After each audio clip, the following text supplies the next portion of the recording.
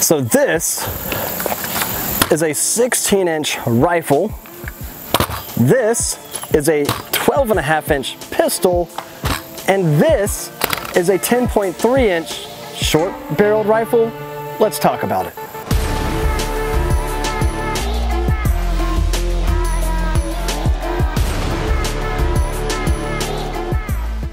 Welcome back, everybody. Clint here today with Classic Firearms, and if you're wondering why I'm wearing a plate carrier, well, you're just gonna have to see tomorrow's video.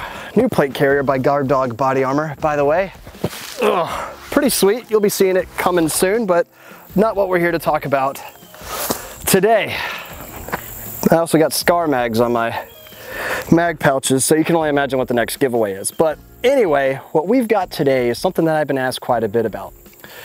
AR pistols versus short-barreled rifles versus regular AR rifles. What are the differences, and how many years will you spend in prison if you make your pistol look like this? So let's go ahead and talk about that really quick, because it is kind of a big deal. First of all, an AR pistol is ultimately an AR-15 style carbine that has been manufactured as a pistol, which, yes, manufacturers can manufacture pistols like this guy right here. Notice this is not a stock on this gun. This is a brace. Hopefully you guys were able to take advantage of the comment period that the ATF had opened up when they were thinking about, you know, making these stocks and NFA items, which these are not as of right now. And they were never intended to be stocks. They were actually intended to assist wounded veterans shooting. So that way they could still exercise their Second Amendment right, which is great. So awesome job to like the SIG Brace and SB Tactical for making stuff easier for our wounded vets. Awesome. So the AR-15, like we see this guy right here, we all know and love. This, what makes it a rifle is it has a barrel of at least 16 inches. It has a stock, and the most important part is it was manufactured as a rifle.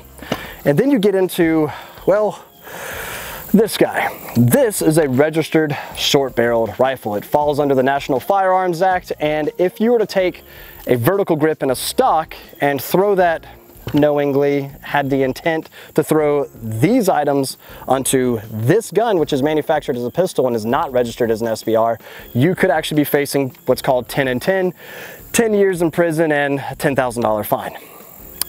I know, seems kind of ridiculous, but those are gun laws for you. Anyway, the biggest difference between these two is honestly just the registration.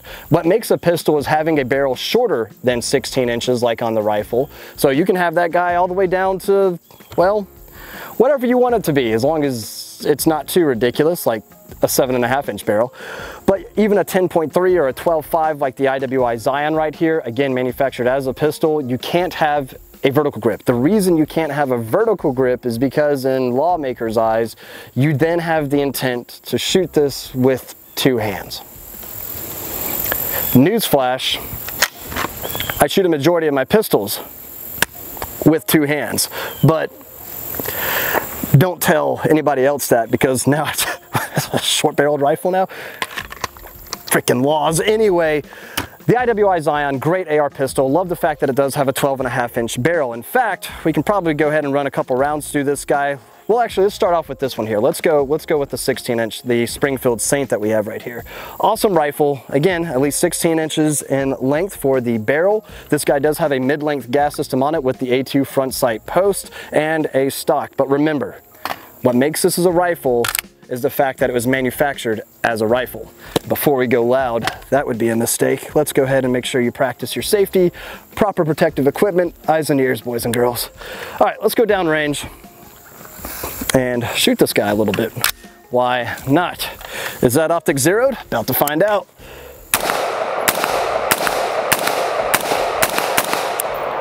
Yeah, zeroed enough.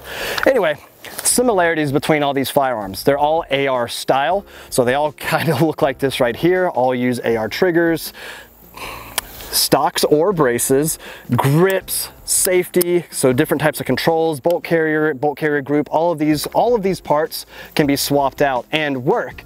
But not all of them would be then legal, unfortunately, because if I were to take this stock and throw it on that pistol, well, that's an illegal SBR.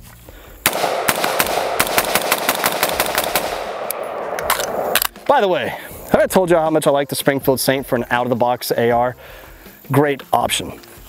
Okay, so we've talked about the rifle, what makes it a rifle, and yes, manufacturers also make NFA items right out of the manufacturer as well. Can you legally take the stock, the vertical grip, and equip that on an AR pistol? After you file your paperwork with the ATF and you get approval to do so, you pretty much have to submit a tax stamp, $200 tax. You have to submit the serial number, the manufacturer, pretty much your address, and all the information that you don't want to give to people that the government already has anyway. And you submit that, and after the wait periods, they change, right? They vary. A couple years ago, it could have been anywhere between 6 to 7 months. Whenever I submitted my paperwork for this guy and other suppressors and things along those lines, it took me almost a year. It was 11 months to get the paperwork in for that guy. And that was in 2013 or 14, so that was a while ago. I've had that guy for a while and it runs great. Watch me have a malfunction on camera today. But anyway, so yeah, there is a wait period, and that's only because you have to go through this approval process. You have to submit that tax and all that type of fun stuff, right? Well, anti-fun stuff. Anyway, let's load up our classic firearms mag that you see right there. Yeah, I like that. Let's go shoot this guy now. And now, as it stands, again, right now, which is Tuesday, September 28th, the ATF has said, as long as you don't intentionally shoulder this guy, right, when you're shooting, it's fine. But if it, on occasion, through recoil or whatever else, it hits your shoulder, okay, so just don't use it as a stock, right? Okay, cool.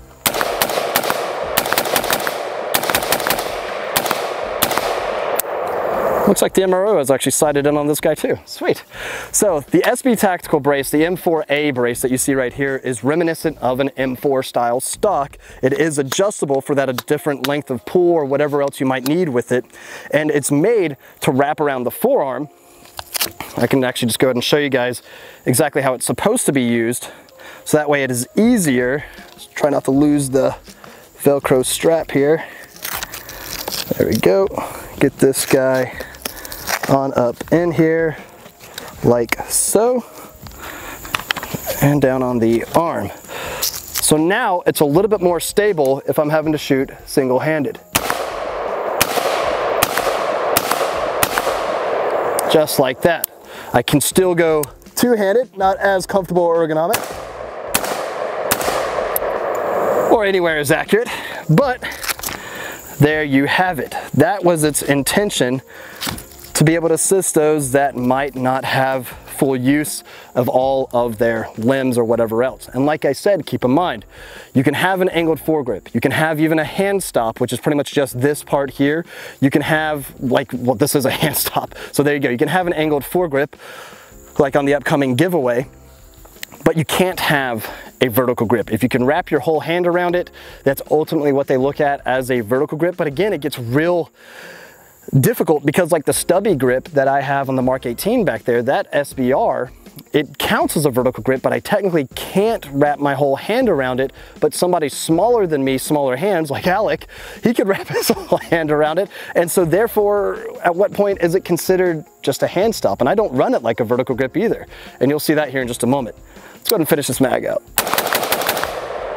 Yeah. There we go. Oh, yeah, I think I've been using the crap out of this mag. But anyway, okay, so now you've seen the AR pistol, you've seen the AR rifle, and here's how I like to hold my SBR. I don't do this number. Sure, I can get my hand around it, but notice I still have quite a bit of my hand over here hanging off, right? But I typically like to run more so like this. I kind of use it a little bit more as an angled foregrip, but with the way I have my pressure pad set up and everything, this is actually more comfortable and ergonomic for me over an angled foregrip. I also have the long version of this guy, but I don't prefer that because this is a vehicle that, or a gun that I keep in my vehicle, and I would like to have something a little bit shorter rather than a little bit longer. It sticks out maybe that far. That way it's easier for me to maneuver inside of my vehicle if and when I ever need to. So let's go ahead and run a couple rounds through this guy. And because this is a short-barreled rifle, this is a registered item, I can run this guy however I want. Vertical grip, stock, lights, lasers, whatever you could ever ask for, I can do that.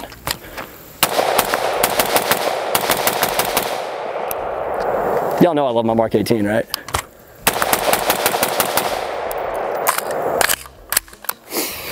I do love my Mark 18. Bet you guys didn't know that.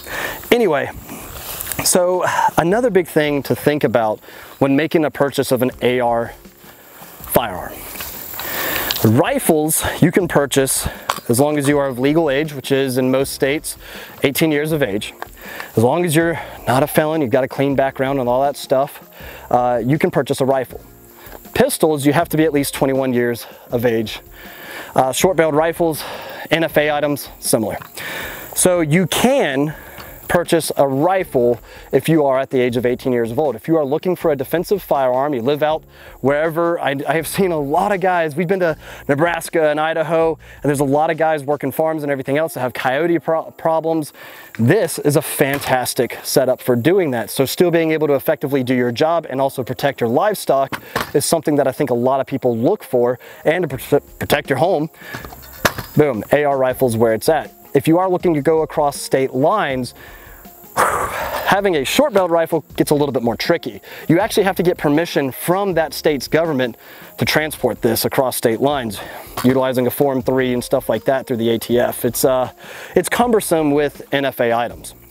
Suppressors fall under a similar rule, but aren't as heavily regulated in that sense. And also too, silencers and suppressors, they're not weapons, they're not firearms themselves, but for whatever reason, they have to be regulated like one. If you ask me, they're a safety device. AR pistols, if you have a concealed carry permit, or if you've got, states like, for instance, we border South Carolina, Georgia, I can lawfully carry this across state lines without having to worry about running into any issues. And then another big question comes into play too, and this is something I'd like to hear from you guys down in the comment section about. Do you think most of your local law enforcement officers know these laws? If they were to see this in your back seat, would they actually know to ask for your tax stamp or how many ever tax stamps you might have on your gun? Because if I'm running a silencer, they might need that too. So there's a lot of questions up in debate about it, and that's why a lot of these gun laws are so cumbersome, because even your local law enforcement officers, at least a lot of the ones that I know, if this isn't their hobby, well, they know how to catch you speeding, but when it comes to firearm laws, good luck. But I want to hear from you guys. That's my opinion on it, on the matter. I want to hear from you all down in the comment section below. What are your needs? What falls in line with you? What do you think about law enforcement officers and being able to actually differentiate and enforce those laws? So I'm, again, just curious, because it is very easy to make that mistake. Some of you is probably intentional. Don't break the law, right? It's easy to make that mistake throwing a vertical grip onto your pistol or a stock and not knowing the difference. I talk to a lot of people, again, this seems like it might scare a lot of people, like I want to buy an AR pistol and I want to throw on some cool accessories, but I don't want to break the law.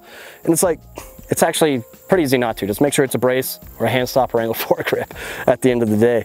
But I talk to a lot of people when they see the Mark 18, they're like, oh yeah, I've seen you in that video. I know you love it. It's like, I want to build a gun just like that. I'm like, are you prepared for that? Because you have to already look at the price of everything that you want to build out, and then an additional $200 tax you have to pay, and then that's only to get approved or told you can exercise your Second Amendment right. It's grumbling frustration noises. Anyway, I'll leave it off there. Again, I want to hear from you guys down in the comment section about everything I mentioned before. That is just a very easy breakdown from a AR rifle, a short-barreled rifle, and an AR pistol. If you have any questions, feel free to let me know down in the comment section. And I try to, it's been getting a little more difficult lately, but I've been trying to get to all of my DMs on Instagram as well. As you guys know, Instagram pretty much has us blocked. We are there as Classic Firearms Pics. So we're playing it very bland. All you're gonna see is a photo of most likely me and a gun. And you can only imagine what we're doing with that gun. Like this. If you see this gun on our Instagram, Classic Firearms Pics, then you know we're probably giving it away. You guys, of course, can DM me at magdump_Morgan. Not that I like to do any mag dumps or anything, not like I just did 3. And I'll see if I can answer your guys' questions. But of course, this community and a lot of you guys, a lot of our viewers are also a great resource. Appreciate you guys, and make sure you're helping out all of those new people to this community. If they've got questions, don't be jerks. Help them out. And most of all, exercise your Second Amendment right and get more people involved. And that's really the biggest thing you can do, and educate those. Anyway, this right here is the LWRCI SMG-45 chambered in 45 ACP with the Vortex UH-1 holographic sight. This thing is sweet. I love this little sub gun. Technically not a sub machine gun because it's only semi-auto, but this is a pistol. This is manufactured as a handgun or as a pistol, complete ambidextrous controls, which is fantastic. Very cool shooting. Has a utilize what's called a short recoil delayed blowback design, which is just freaking awesome. And I might go run a couple rounds to it. But anyway, I'll leave it off there, guys. As always, I appreciate you in your business. I'll see you down in the comment sections, and make sure again you are following us on Instagram and letting them know that we're going to be back with even more 2A material. Because forget them. Anyway, God bless, guys, and we'll see you next time at ClassicFirearms.com.